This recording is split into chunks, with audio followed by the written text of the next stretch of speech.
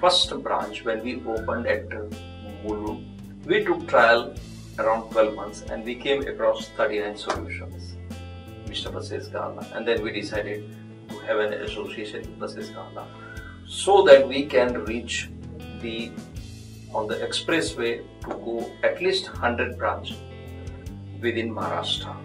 In one of the seminars, when I got the opportunity of hearing him, he said very clearly that if we don't grow, then we are sure to die.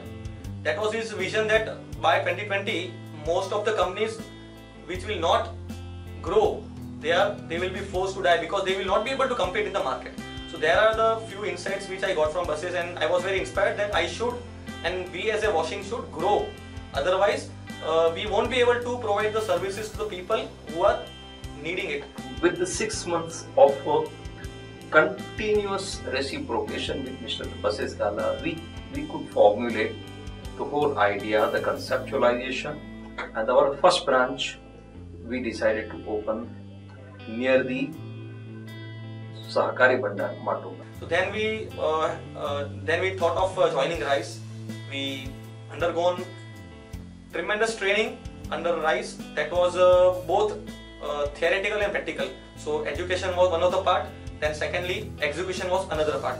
And we felt that the whole of an idea to conceptualize in the proper format and to give it the corporate look and the. तो इसके लिए RiSE ने हमको बहुत ही contribute किया है.